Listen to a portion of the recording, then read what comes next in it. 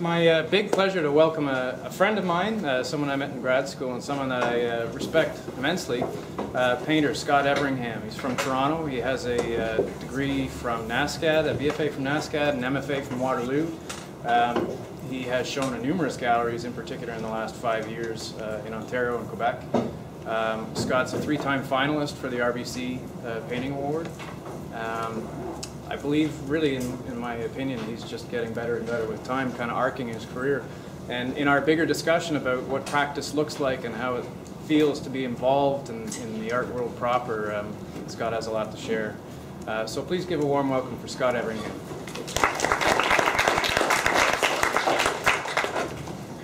Yeah, thanks a lot for having me, of course. It's a pleasure to be here and chat about painting.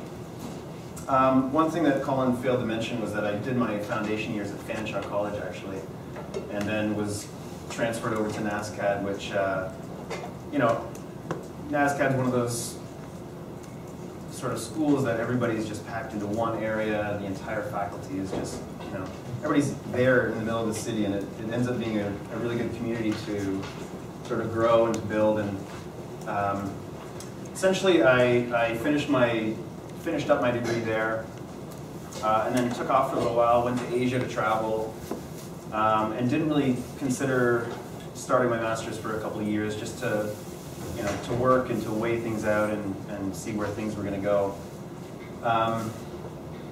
Then it came on, Waterloo came up to do my master's at, and Waterloo's, I think, unique in that they have a program that allows the artist to choose any artist in the world to go work with for 6 weeks. And so, you know, you give the faculty a list, you give the department a list. They, whatever artist says yes first is sort of the artist that you go work with. So it was quite a changing time for me. Obviously, during an MFA, is you're continuously working through things and you're going through ideas. The artist that I worked with was Nathan Redwood from Los Angeles, and he kind of, like, you know, we had a one-on-one hands-on studio work together, you know, helping him out with stretching and gessoing and working on some canvases, and I was able to come back and sort of complete the last parts of my MFA. And a lot of my work at the time, after coming back from LA, dealt with a lot of immediacy in painting, and a lot of you know, kind of making marks and being happy with them and sitting back and not fussing with too much inside of painting. The things that were influencing me at the time were fiction and sort of fictional films and fictional stories, and I sort of grew up reading short stories and, you know, the entire gamut of Stephen King and Clive Barker and things that were kind of fantastical and not just storytelling, but very fictional and very, you know, things that were kind of unreal. And so this kind of influenced the painting in that I wanted to create imagery that allowed an audience into a fictional situation, as well as being immediate with the painting process. And so the first few paintings, the first paintings that were done during my MFA were sort of these ambiguous shapes and forms in very theatrical settings. Things that you're able to experience, you're able to kind of experience from afar, and that you're kind of looking at it and you're watching it and you're seeing what's going to happen, and it's telling a bit of a narrative and it's telling a bit of a story. I was interested in some balance, and I'll talk about balance a little bit later as well. And the kind of including just little bits of reference that you can kind of, you know, recognize. You can recognize stage settings and planks and boards and things you can step on and areas that you can actually exist in, and yet, you know, they're very kind of these fictional spaces that don't really have a concrete footing in them.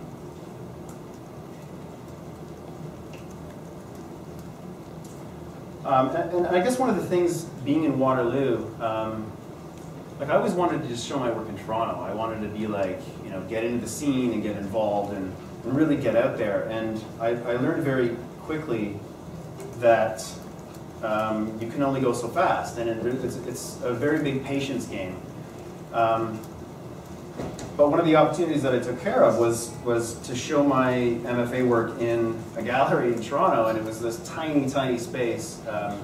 If you know Paul Petro Contemporary Art, he sort of had this kind of side project down the street that was, you know, what, 15 by 15 or something. So everybody kind of crammed into the space. But it was an opportunity to get shown in Toronto, and it was one of those things that I really wanted to do, was to get out of Waterloo, you know, get into an area where more eyes would be on the work.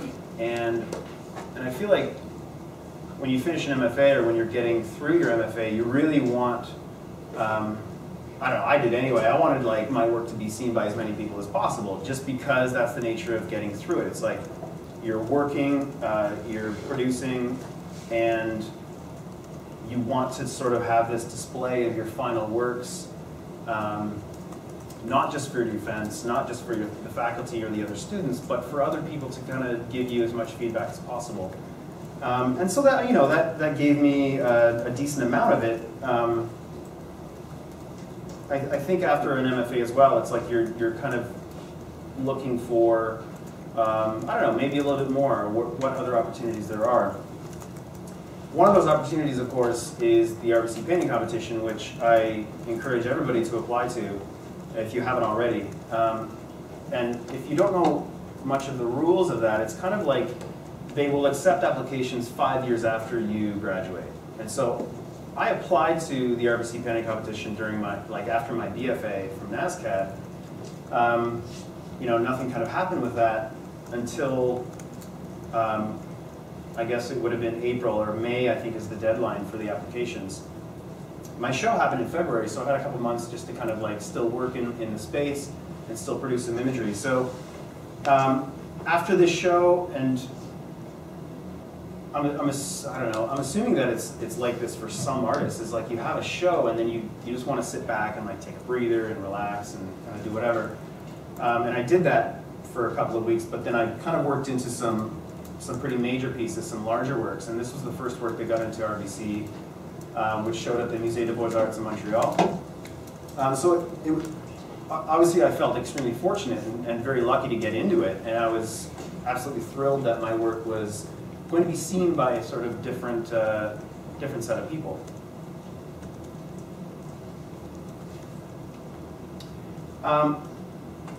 And I guess throughout this kind of work, and if I just kind of look at this piece in particular, a lot of it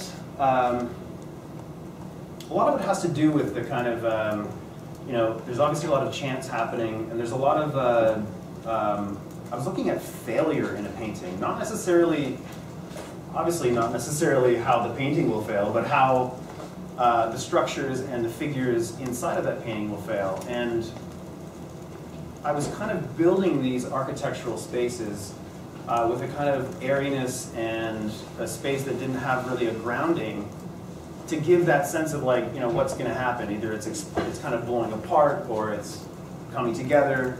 And ultimately, my work kind of had this figurative element to it. If you can imagine the central being a form, on the right is kind of this unusable cane, for example. It's like those little things that I was looking at to give a sense of uneasiness and a sense of not having a grounding, I guess. And a lot of it was based on, you know, kind of, not based on, but influenced by the spontaneity of just putting paint down. And, you know, there's a lot of sort of mark making in a lot of work that I did through my MFA in the year after that, you know, maybe I look back and I'm not quite happy with, but at the time I was really focused on sort of making a mark and moving on, rather than spending too much time on it and exploring that. I would really kind of push through it and build a space kind of from scratch. So there was no drawing for this. There was no preparation for this. I essentially start at a white canvas and go from there. And I say spontaneity, but I also want to say that it's a little bit of a controlled spontaneity, so that I kind of understand what's happening and I'm making decisions as I go. So that's it there at the Musée des Beaux-Arts. Actually, the painting on the left is Sasha Pierce, who will give a talk of her work next week. Okay. And of course, when you get accepted into RBC, they let you sit and chew your fingernails for like 5 months until you have the actual event. So during that time, I was, obviously still producing and still making work and just trying to just investigate space, investigate how abstract forms and abstract strokes are able to represent a kind of three-dimensional space that I could walk into, that I could experience.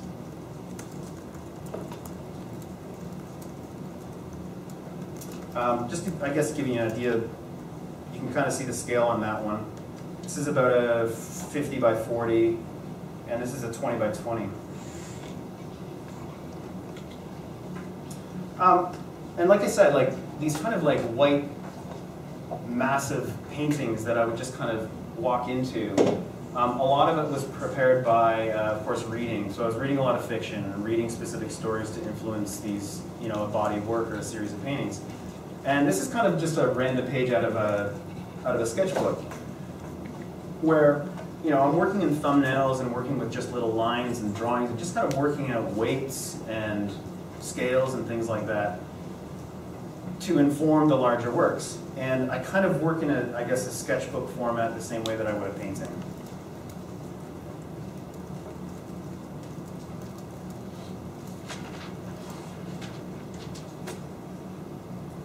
And I come to this one, and the image on the left, the sketch on the left is the sketch that I created right before my next slide. So you'll be able to kind of see honestly, how little information in this sketch actually transfers to the painting. But it was seriously one of the works that one of the paintings that I based on that sketch on the left. And it kind of ends up being that. And this is a 72 by 60. I believe, yeah, it's 72 by 60. And all of this kind of came to be just by making moves as I went.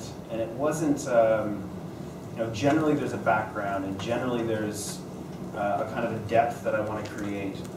But ultimately it was really about creating something that an audience was also able to experience and step into and have this kind of feeling of like, where am I and what am I doing in this kind of, strange environment. And I guess one thing was during, like, if anybody here gets into the RBC, they also send you to the art fair in Toronto, which I think is one of the most valuable places to be during the art fair, just to walk around and mingle and see work and just be influenced by it. It's pretty amazing. And I went into a space from Montreal, Galerie Trois Points, and chatted with the director about some of her work. Obviously, you don't want to go in there with business cards and just, this is my stuff. You kind of want to like form a relationship. And we just kind of chatted about stuff, and I mentioned, oh, I've got a piece over in the RBC lounge kind of thing if you want to check it out. That was it. 4 or 5 days later, I followed up on an email with a link to the website. And fortunately, she wrote back saying, this is like work that I really want to exhibit. And I was like absolutely thrilled that it happened so soon after finishing my master's. And so we kind of were in conversation for about a year before I had a show. And that's the thing that I wanted to mention as well, is that I mentioned earlier, that patience is a huge part of it. And there's something about keeping a kind of integrity while you're producing work and while you're putting work out there or exploring venues that you could show at. Integrity is key.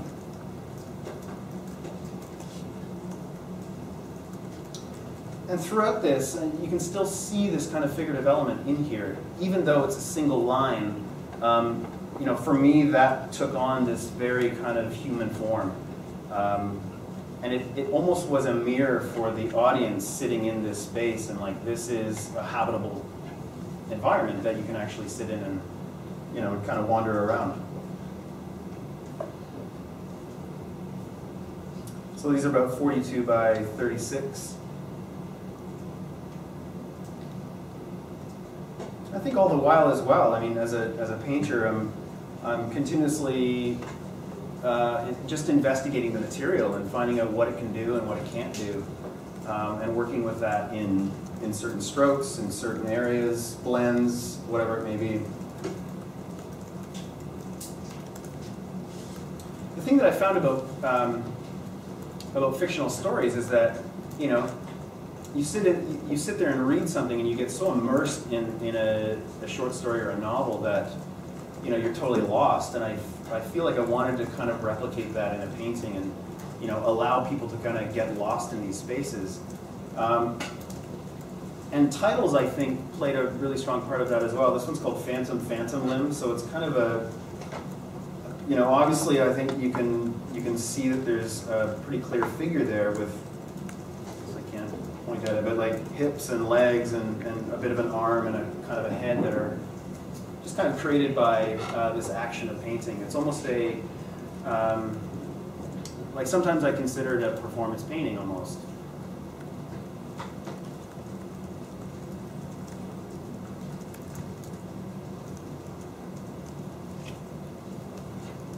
So it was getting on to, I guess, being in communication with this gallery in Montreal to really kind of like build this first show, and I considered it my first solo show outside of my master's, and so I was holding it really tight, and I was like, this is my main show. Like, I don't know, it just felt pretty huge, and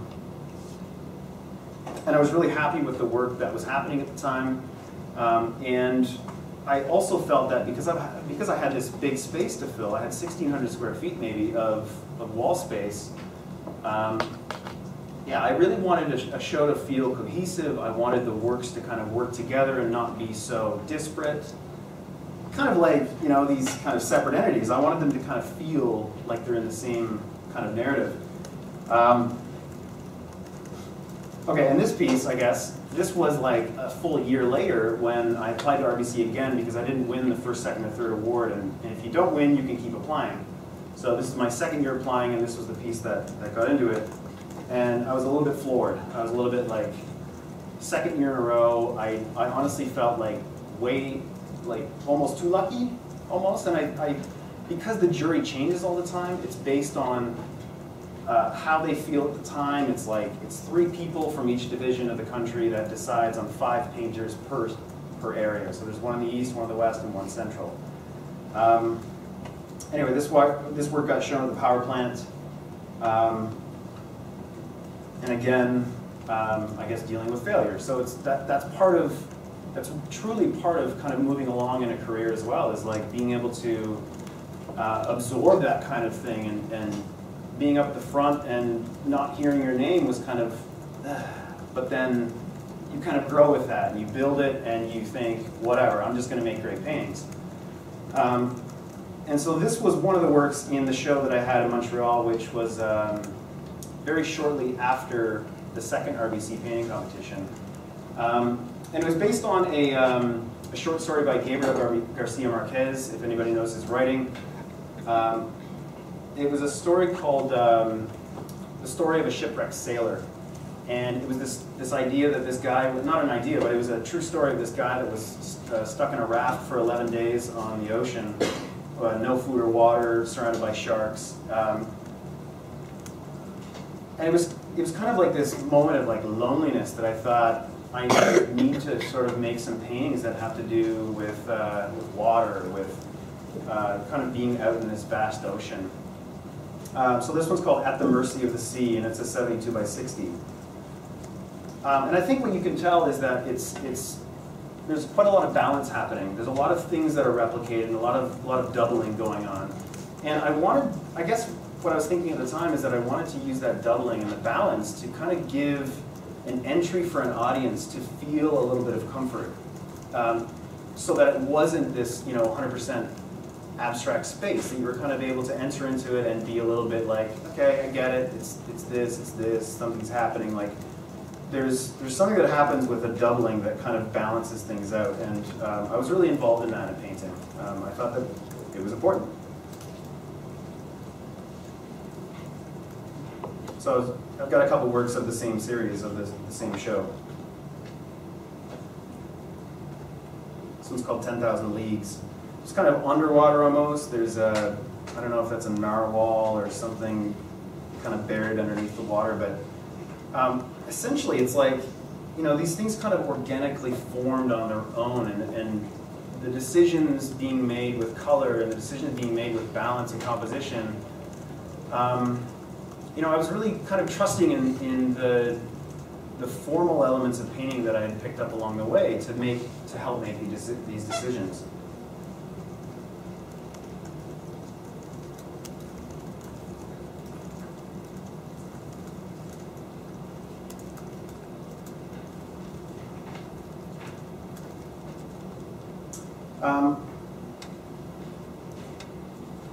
I guess from there, I think it was maybe 5 or 6 months later, I was in conversation with the director of the Thames Art Gallery in Chatham, where I grew up. So I obviously went to high school there, went to public school there, and it was this kind of public gallery that was always this, you know, beautiful floors and beautiful walls. And you know, I think that you can approach a curator or a director in a certain way by email and, you know, possibly get a response. I'm not saying it will always happen, but it was nice to be able to be in conversation with him because he had known my work from what was happening in Waterloo, or he had seen it from the RBC painting competition.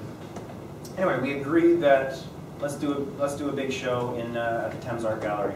And this was my first public show, and it was a pretty amazing experience where I was able to, like, you know, have a lot of high school friends back and some high school art teachers back, which was really weird because they gave me D's, but I don't know. It was a cool experience. It was a lot of fun. And it was at this time that I started to really pull in architecture into my pieces and to kind of break away a little bit from this kind of free organic movement and actually become just a touch more structured with the painting itself. And part of that was because this series that you're seeing was based on a novel by Jose Saramago called The Stone Raft. And it's essentially the story about Spain and Portugal that breaks off from Europe and it starts spinning in the Atlantic. And there's 5 people on this sort of island that have lost everything, and they're trying to make it together, and there's a dog, and they're traveling throughout things. And it's like a lot of it is about not having a place to stay and a grounding, and I really connected with that story, and so I kind of made these paintings. They were heavily influenced by this story as well. So yeah, the show that I made for, it was, I guess it wasn't a show, I was just producing paintings. It was called All Stones Can Be Moved, and that's some of the work that you see there. So it was initially made for this. And there were a lot of like temporary homes and temporary habitations, like birdhouses and tents and cabins and hotels, and things that had these kind of very structural architectural elements to them. That took me a little bit away from the freedom of these huge strokes, and I sort of was, I guess, owning in on simplicity. And you'll see in later works how far that simplicity has come, but yeah, I was trying to create this space with as few strokes as possible. This one's called Canopy. It's 56 by 48. And this is the first time that I actually ventured into horizontal paintings because I was so stuck on doing a vertical painting. I just felt like I'm a vertical painter. Like, that's just kind of how it is. And it's those kind of like, those, I guess, assurances or comforts in sticking with something that can be a complete burden, and yet it's blind to you. And it's sort of one of those things that you need to break out of, even though you feel extremely comfortable doing it. You know, move into something else that might be a challenge at first, it might be a complete failure. I found it really liberating moving into the horizontal, and that I don't know, it just kind of broke down this architecture in my brain as well, that I was able to kind of paint past it.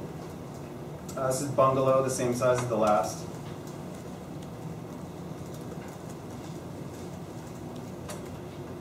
And so, for me, I was making decisions at a small scale to to sort of complete a painting. So I'd make a mark, and then my next decision of color and location kind of thing was based on that one. But it would also happen when I finished a painting. So generally if I had maybe a far too architectural painting, I would kind of edge it into a little bit of more organic. And I kind of like, you know, did this show of like fully architectural things and went directly into this, you know, a little bit of architecture, but a lot of organic and a lot of kind of like living kind of forms that were living and breathing inside the painting. And I was getting very attracted to areas that felt as if they were a living stroke.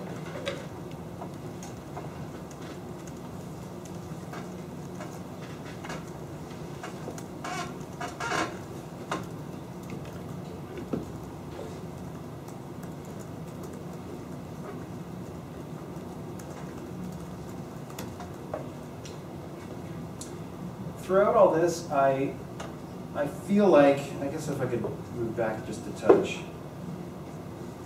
because we talked about when the figure was removed from my work, and I think that in the architectural pieces for sure that it became very clear that there was definitely not some figuration, and yet I couldn't quite get rid of that. If you can see a figure in there, you've got a good eye, I guess, but I don't know if I can put my, so there's kind of like a back, and there's like two arms and two long legs. You can kind of get that?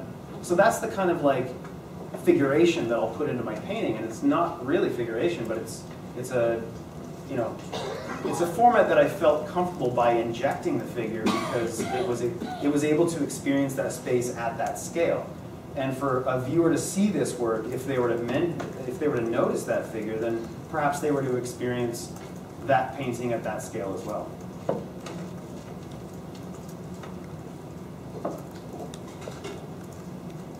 This one's like a kind of this like large kind of figure laying on the bed, like Rob Ford or something. I don't know, but whatever.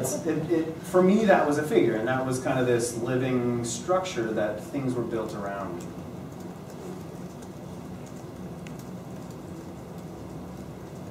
That's a really yellow painting. It's not that yellow, but whatever.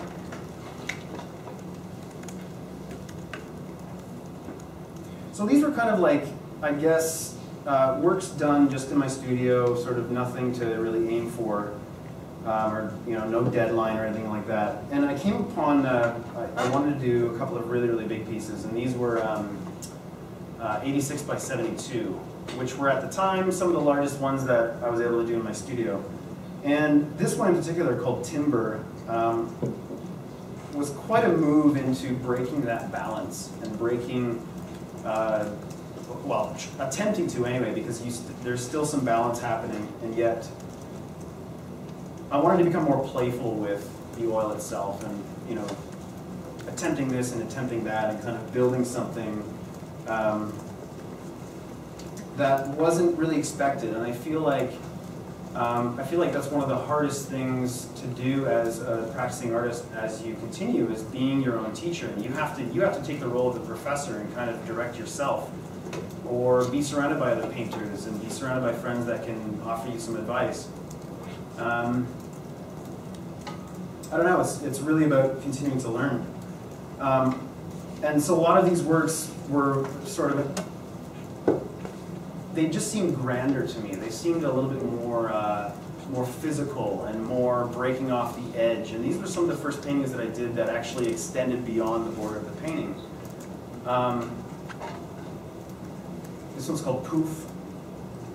And it's like there's still this ungrounding part of it. There's still a kind of a lack of structure to be settled on, and it's all just kind of happening as an active paint, kind of an active painting performance. And I really was interested in how an audience was able to respond to that kind of activity, to be able to see what the painter's doing, to see what the artist is, actually making a mark and doing this and doing that. I'm not so much for one of like hiding a process. I like to really show it and be like, this is my work, and this is how I'm working in a studio. Although I do like work that is kind of mysterious as well. there's a different kind of mystery with this kind of work, I suppose.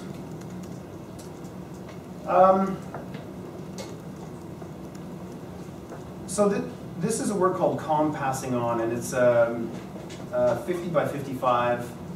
And this was done for my second solo show at Galerie de Trois Points. I mean, I do want to mention that, like,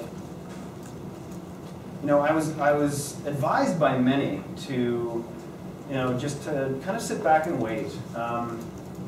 As much as, you know, people came over to have studio visits, and, you know, I'd be contacted by somebody, or I would contact somebody for them to come by to see the work, it was really a kind of a time to just, like, just kind of weigh all the options and not pushing it into anything too hard. The relationship that I built with my Montreal dealer in 2009, I still have, and it's stronger than ever. And it's kind of one of those things that you know, may get involved in, and it's like a relationship. You kind of like flirt at the beginning, you start dating, and then you get married, and then you have shows. Babies. They're like babies. I don't have babies, so I paint. But it's kind of like you really have to invest in it, and you're expecting them to invest in it as well. And it's kind of one of those things that you have to have the right communication. Some of them don't work.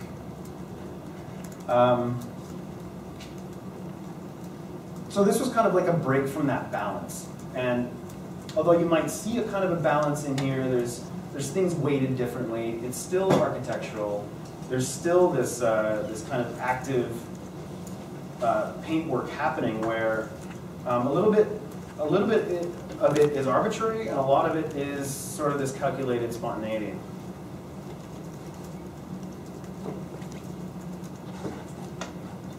So I started working big. Of course, the Montreal Gallery, they doubled their space between my first and second shows. So I was kind of like, holy, what do?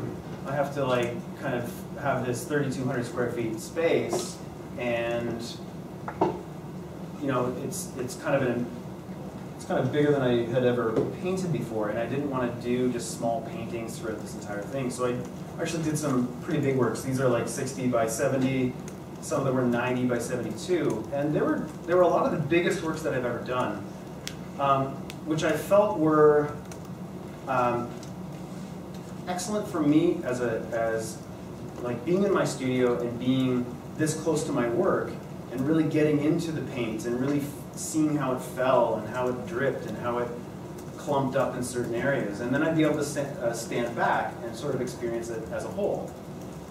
And I knew, like, I wanted that experience to be evident to an audience, and I wanted obviously the entirety of the painting to be experienced in the same way that I experienced it.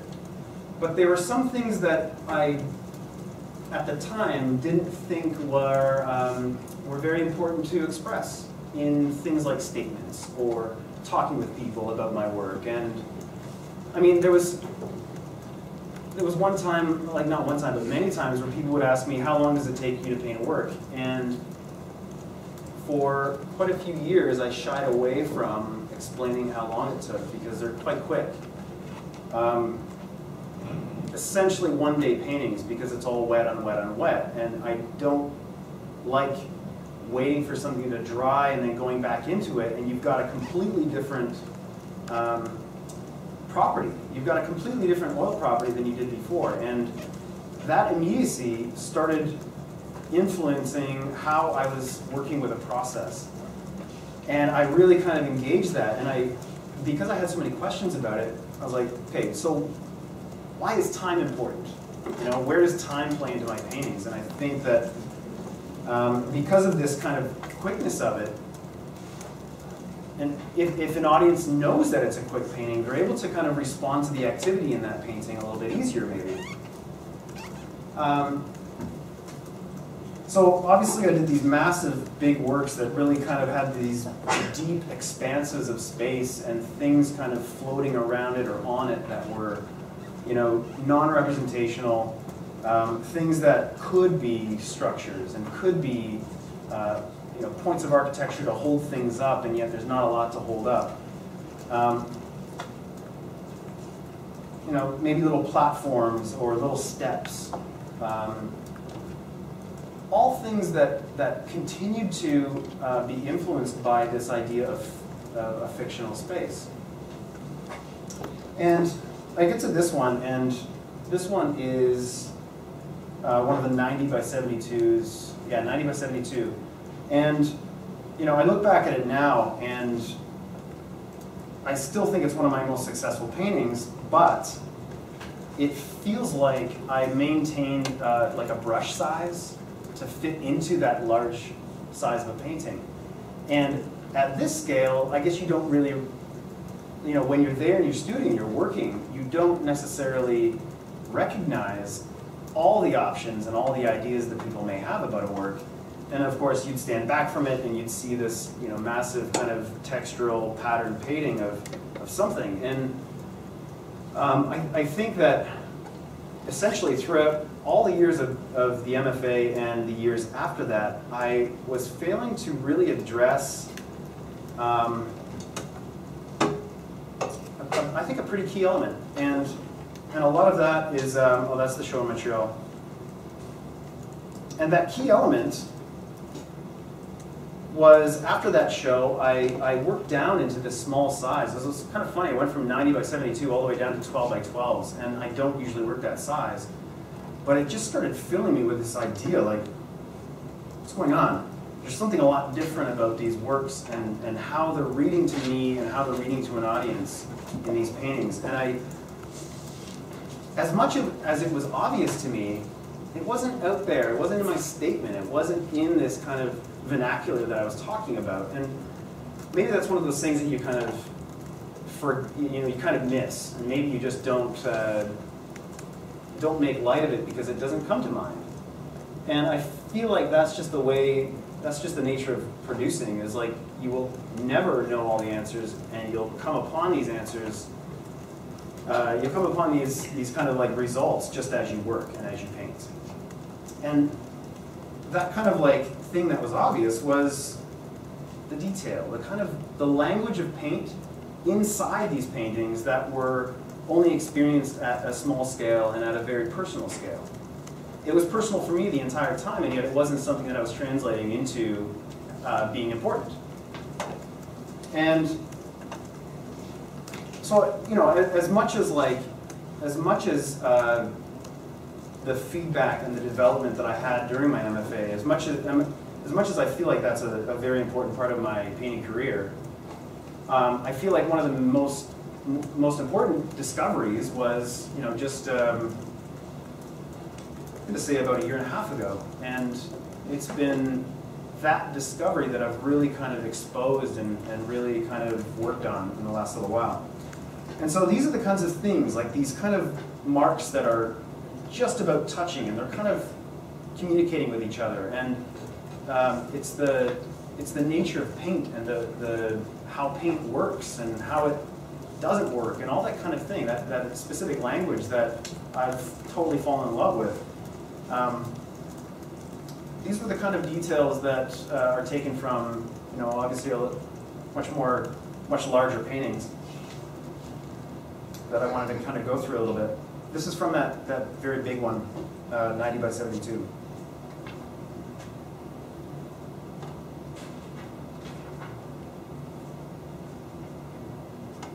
I don't know, it's those things that are kind of fun as well. It's like there's playfulness in how it acts and the properties that it has.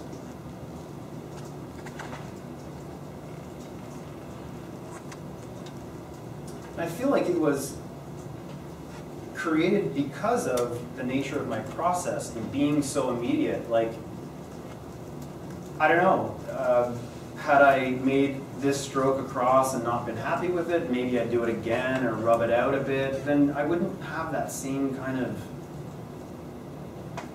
it's like a snap. It's like, that's right there, it's not going to change from there, and it just kind of happens.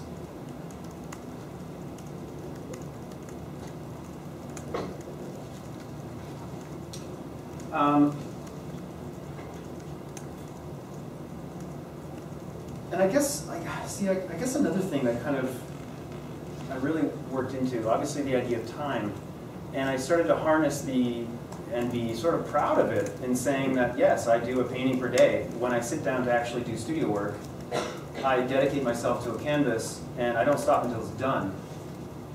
Being wet oil, like you can maneuver it and you can work with it, and obviously there's failure, and obviously there's things that you don't approve of, and things that you're maybe not happy with, and yet, for the most part, it's sticking with an idea and sticking with the kind of plan as you're going along and making decisions as you go, and just kind of like staying on it.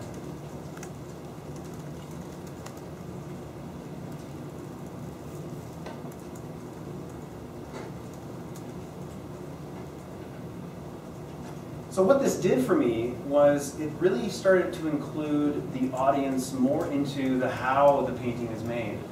And some of the works that I produced following this kind of discovery, I call it a discovery, but it's just a discovery in the studio that, like, what's important and what's not.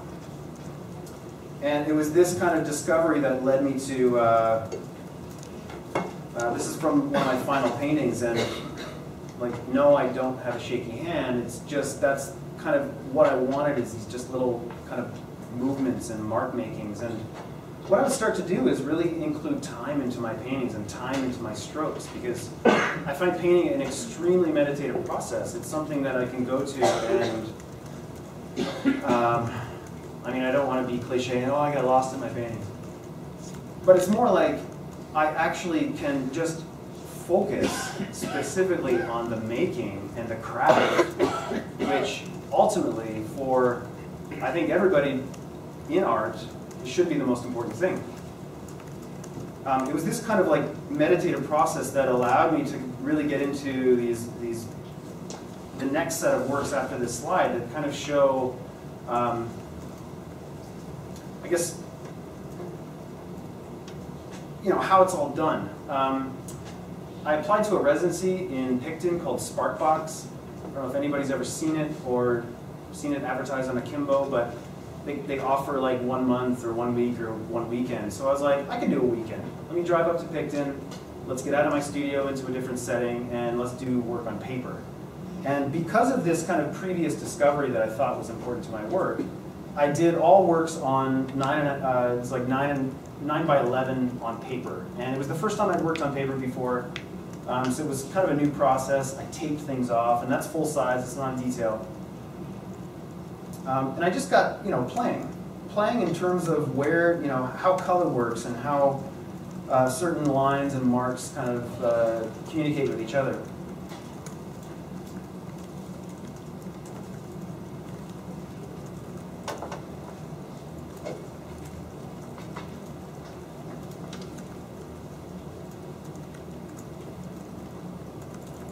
So of course, coming back from this, this residency, getting back into the studio, preparing some paintings, and knowing that, having that kind of confidence, like, yeah, I've kind of nailed something a little bit in my practice. I want to expose that on a larger level. And after these small drawings came,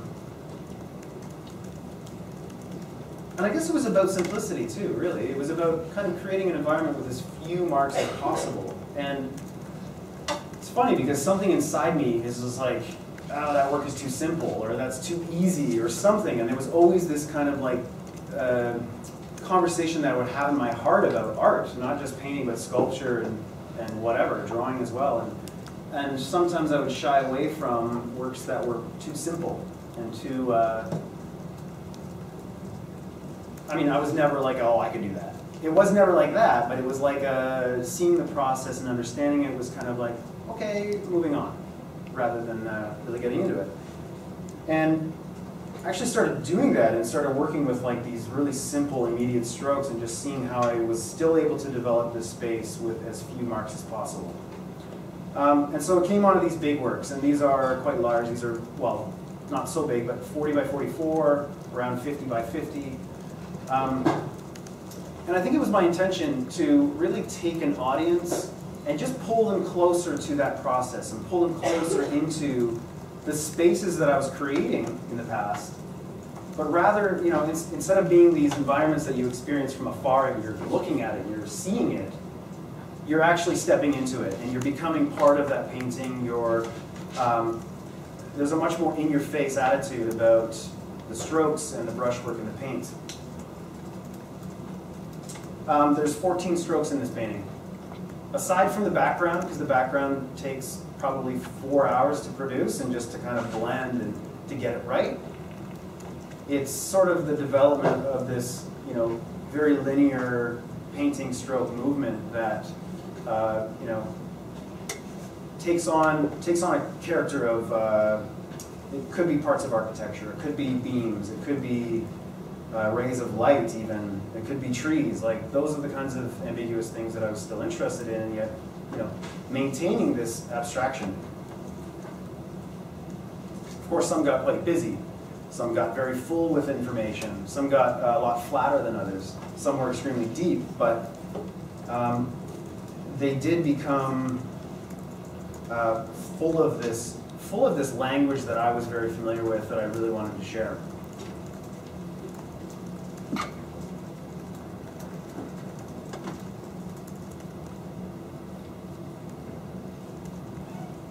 So I found in these works, like, the essence of this fictional environment still exists. But because it is front and center and a little more visible and a little more obvious, then it takes on a little bit more of an attitude. There's a little bit more happening with, I guess, representational space and the surface itself, and how one is kind of reacting to the paint materiality, how light is reflecting off these dark surfaces. Like, that's actually really it's all right.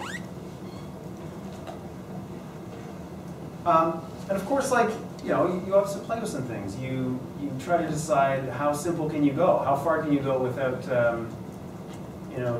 ruining something. So obviously there's some that are quite busy and some that are extremely simple.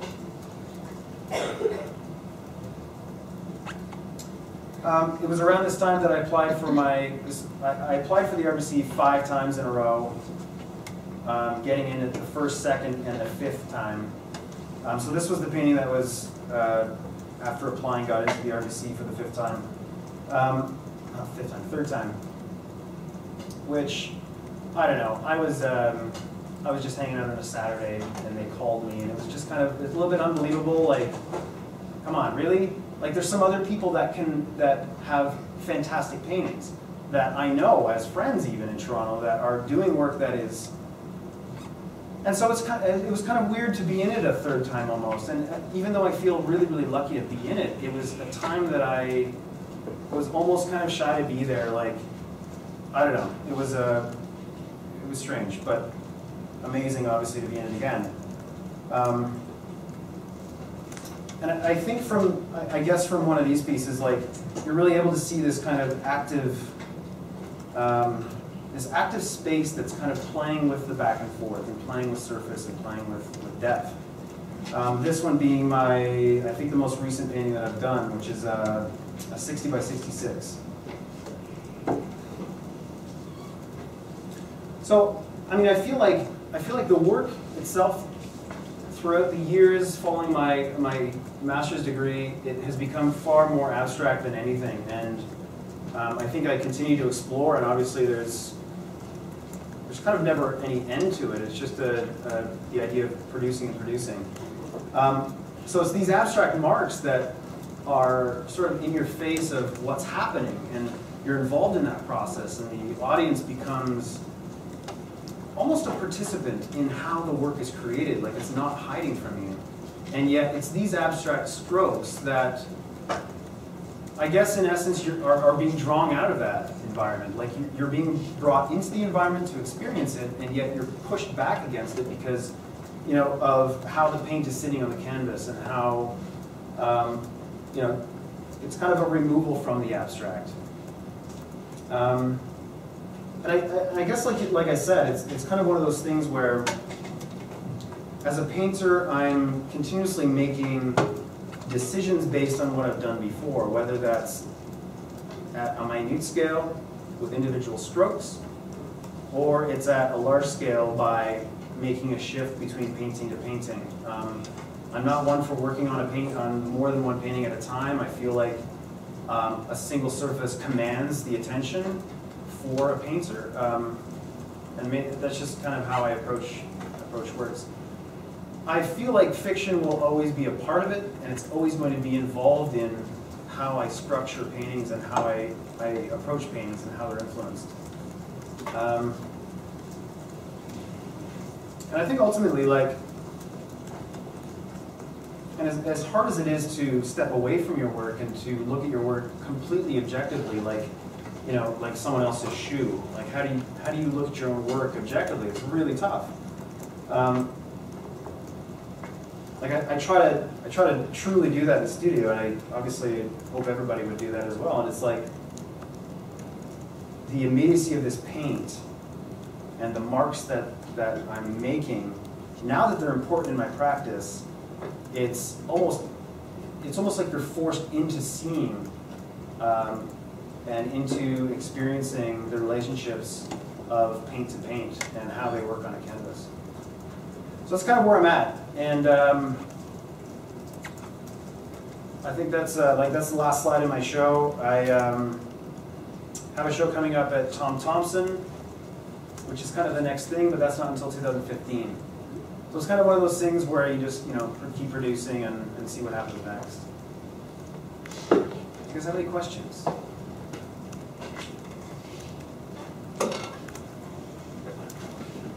Yeah.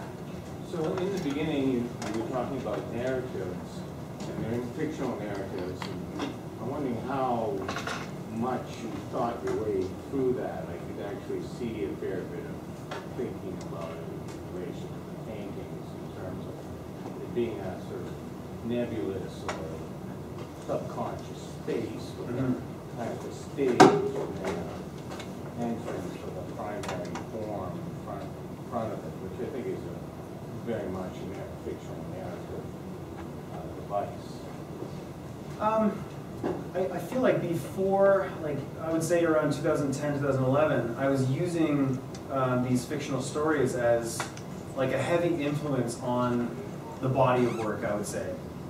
And yet, the act of painting and the act of completing a work, it's not like I'd be looking at notes and reading parts of the novel to kind of like influence that. It was more like once that was finished, and I kind of like, you know, put that in my pocket into the studio, and that felt like something that I could draw on by completing the whole.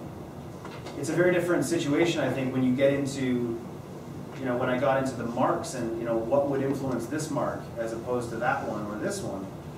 I mean, I knew that I wanted, for example, the story of the stone raft, right? I wanted this idea that, like, these environments and spaces that I paint are not going to have a grounding. They're going to be all temporary spaces, and a lot of it is kind of, you know, just kind of navigating slowly and piecing things together, almost like I'm the architect and I'm kind of building these structures. It's not like a, you know, it's kind of like an unskilled architect, but I'm still kind of piecing it all together. Yeah. Yes? I'm curious, given the direction that your work is taking, what artists are looking at? What artists? Yeah.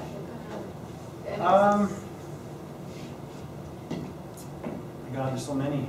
There's filmmakers. There's Ulf Putter is a fantastic painter. The Leipzig School, fantastic painting. Tamori Dodge in LA. Tamori Dodge, check him out. He's a cool painter. Dana Schatz is a fantastic colorist.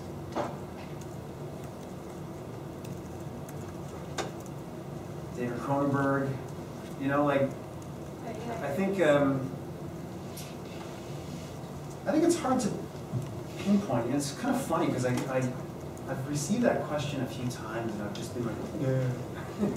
Because it's not like there's a list made up. It's like I can think about going through my books and through notes and, you know, possibly pulling out some names. But yeah, Maury Dodge is one of them for sure. Check them out.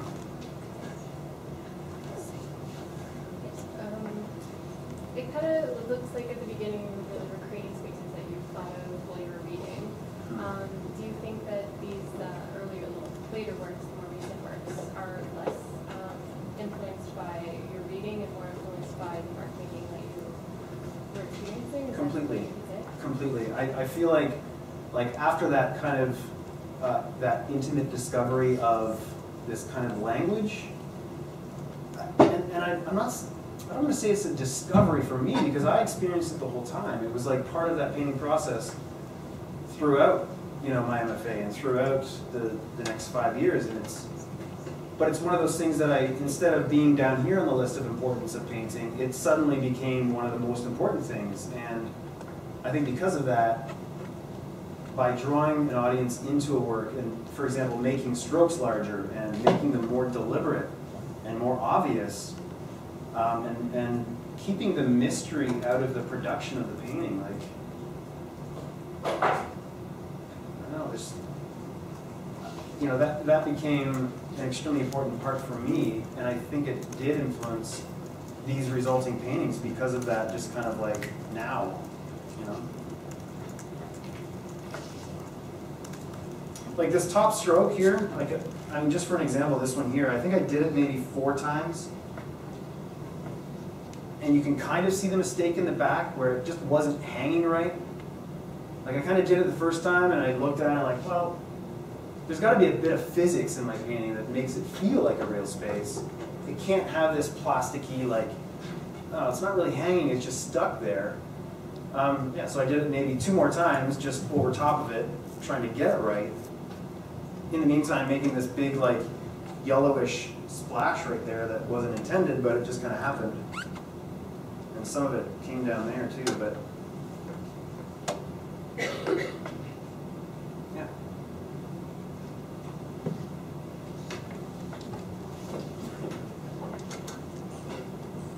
Thanks very much, Scott. You're welcome.